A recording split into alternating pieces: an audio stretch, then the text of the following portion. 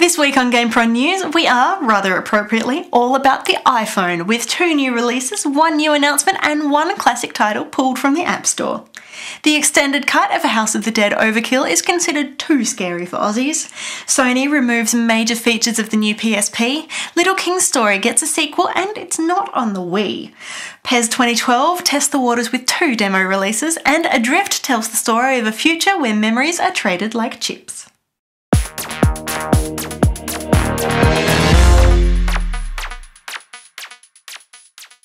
Hi, I'm Jessica Citizen. In a week where Steve Jobs has resigned as CEO of Apple, it was an amusing coincidence that we saw a whole bunch of games news centering around the iPad, iPhone and iPod Touch. Firstly, Australian developer Firemint released its first game since being acquired by Electronic Arts earlier this year, the eagerly anticipated Spy Mouse. Agent Squeak considers himself to be a bit of a super spy, and using a line-drawing gameplay style similar to Firemint's earlier hit Flight Control, he's running around through 72 levels of gadgets and power-ups, avoiding fiendish felines at every turn. The game itself has actually been all but finished for months now, with the perfectionist developers making sure the little rodent has just the right amount of polish. It's available in the App Store for 99 cents. Also available in the App Store is Quarrel from Scottish developer Denki. This one is long overdue. We first heard about it back at GDC 2009 when the company was preparing to launch the game on Xbox Live Arcade. A few years later, a new publisher and some major upheavals at the studio have seen the game finally pop up on an all-new platform, and this one is well worth checking out. Create high-scoring words from an 8-letter anagram, and Quarrel has all 114,000 words of the Collins official Scrabble dictionary plugged into it. If he's going to start making things up, it's going to know. Best described as a sort of blend of Scrabble, Jumble and Risk, the asking price is a little on the expensive side for a casual game you might never have heard of, but there is a free version available if you want to try it out first. Now, if you're a retro games fan, rejoice.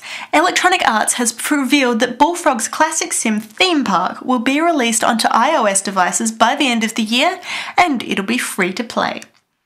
That is, free to play if you're happy to wait for the game's real-time economy. If you're not, real money can be used to speed up transactions and construction, meaning that if you're not careful, your park will soon siphon all of the cash out of your wallet.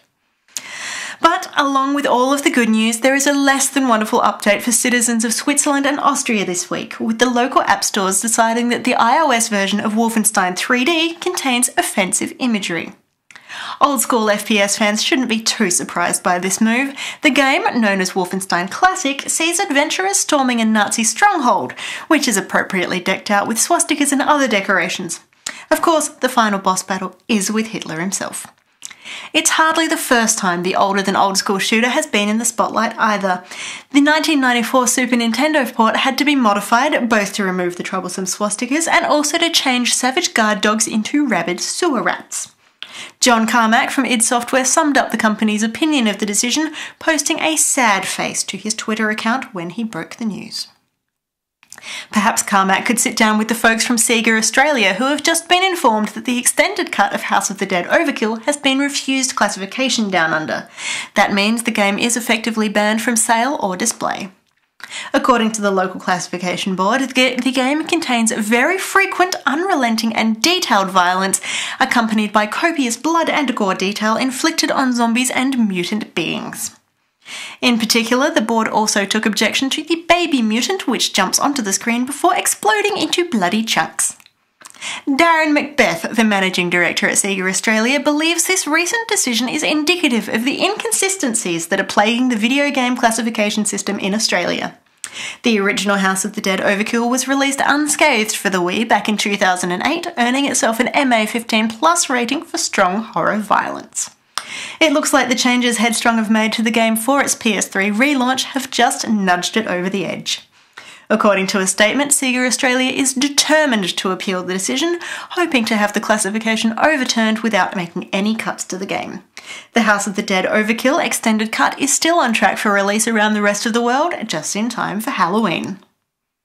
In other news, while everybody is focusing on the new Sony handheld, the PlayStation Vita, the hardware giant is spending a little time and a little love on its old handheld, the humble PSP.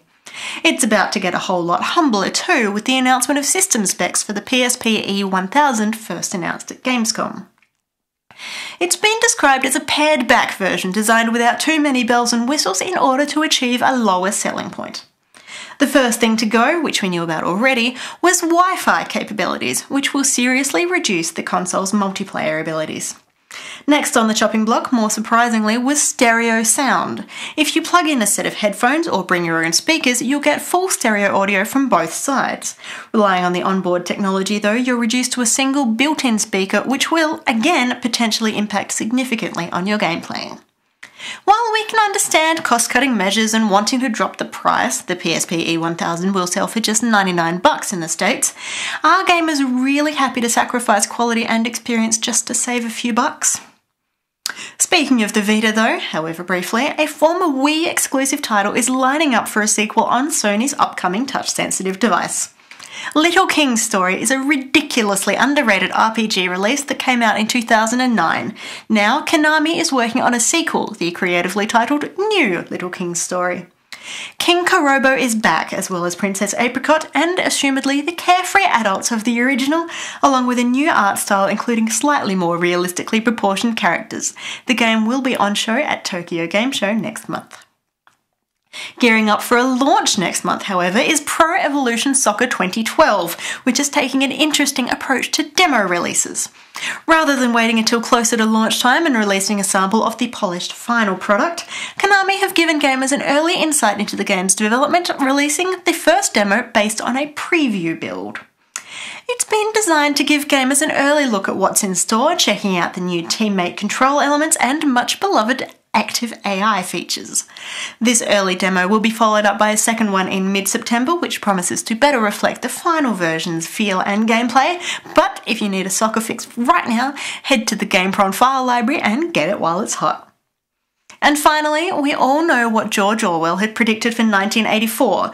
Thankfully, that didn't all come true. Now, French developer Don't Nod has looked further into the future, creating Adrift, their interpretation of how the world will look in 2084.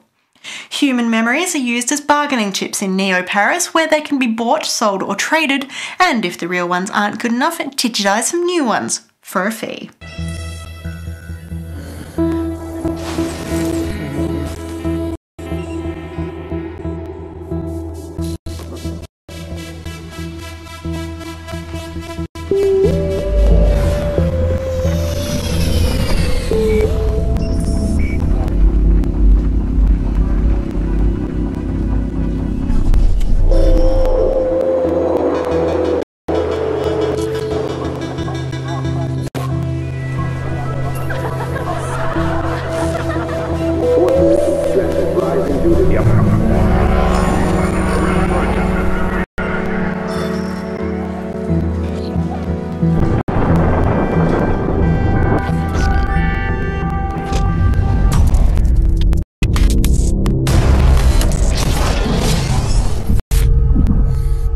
Inevitably, the memory-based economy, which the developers explain is a simple extension of the social networking and geolocation we know today, leads to a very small number of people receiving a very large amount of power. Sounds like a perfect setting for a video game, right? We haven't seen any real gameplay footage just yet, but if it's anything like the concept art being splashed around the place, we're in for a bit of a treat. Till next week, I'm Jessica Citizen, and this is GamePron News.